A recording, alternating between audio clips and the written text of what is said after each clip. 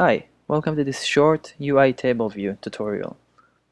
Let's start by creating a new single view application and go into our main storyboard.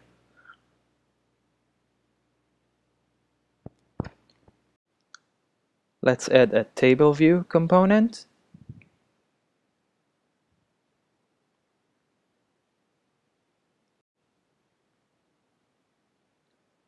And now let's set the cell identifier. We will use that later in code. So let's click on the cell, and to your right you'll see the cell identifier. Let's call it cell for now.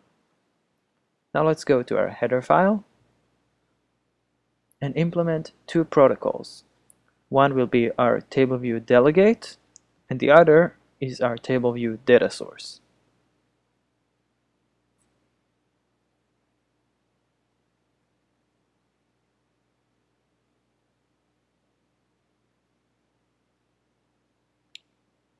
Now let's go back to the interface builder and make those two connections. Just control drag from the table view into the view controller and mark the data source, and then again for the delegate. Now in our header file we need to declare a new IB outlet, give our table view a name, we'll call it myTableView, and going back to the interface builder we'll make that connection. So control drag into the table view. Now again in our header file we need to create a new array that will hold all the information that our list view will populate. So we'll create a new NS array and call it TableView data source.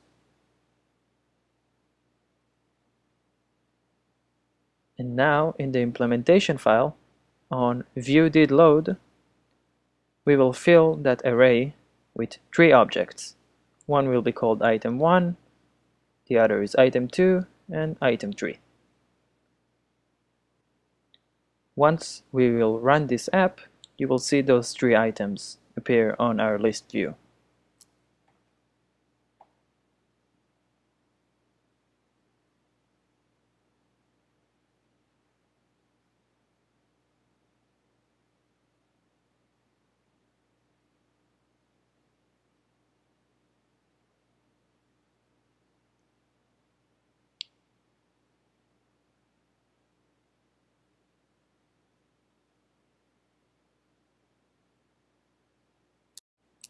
In this method, we will return our array count. So as many items as we have in our array, that will be the amount of rows we will have in the table view.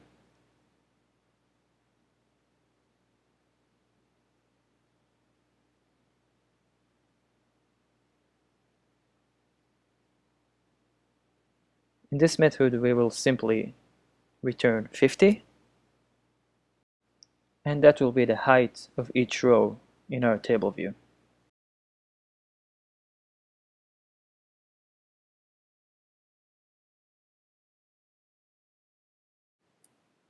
This cell4row@indexPath method is being called right before a row in the table view is being filled with information. So this is how your code should look like at this point.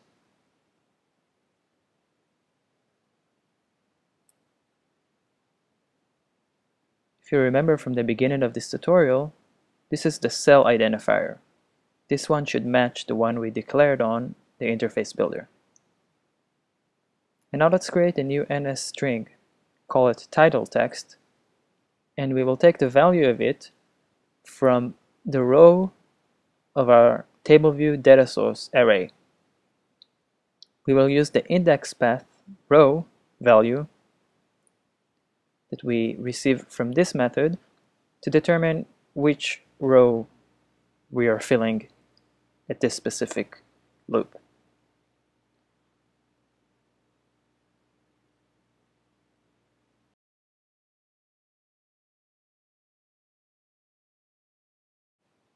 Now we will set the text label in each cell using the title text NS array we created.